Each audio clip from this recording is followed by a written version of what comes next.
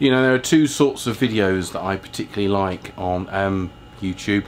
Those that just generally entertain me, and they can be of any shape or form. And then there's the YouTube video that tells you precisely how to fix something.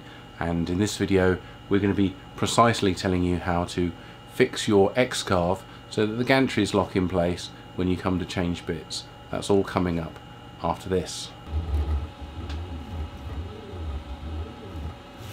So, see how easy the carriage is to move.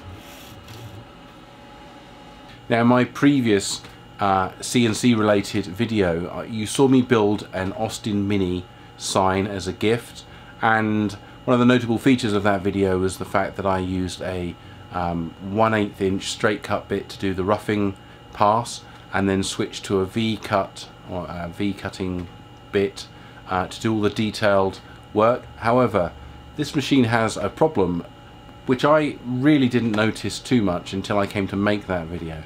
You may have noticed the gantry move whilst the bits were changing. It took a little bit of adjusting, and I'd made very sure to mark the starting position of the first cut so that I could line the V-carve bit up on that mark for the second cut, perhaps 1/2 millimeter out. The result wasn't perfect, but for the camera it looked okay, so we went with that. But it's a big source of frustration, and there's limited help. So in this video we're going to show you how to fix that, and we start by taking apart the X controller.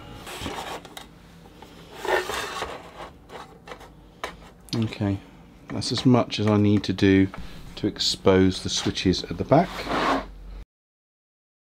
Okay, so you can see here the dip switches for each of the axis controllers, and it's switch number 4, which is in the on position, and this on position is like a power saving mode for the X-Carve.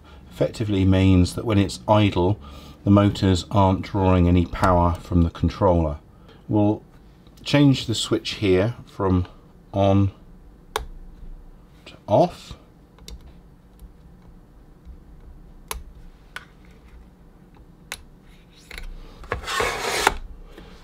Some people say that these settings can shorten the life of the stepper motors, but to be perfectly honest, the machine is turned on, so the X controller is energized when I'm running the machine. When the machine stops, everything gets turned off. So it's not like this is going to be sat in a sort of idle state all day, consuming power and potentially causing these premature failures of the stepper motor.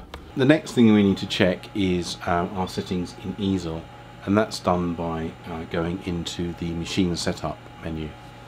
So you need to go into the advanced settings, and then machine inspector brings us to this window, and it allows us to look at all of the settings within the X controller itself, and the setting that we're interested in is $1 equals 255. Now if that setting is correct, as it is on my particular X controller, then that's all you really need to worry about. If the value is anything else other than 255, basically there's probably not enough power going to the motors when idle in order to hold them in position. To change a value, it's fairly simple.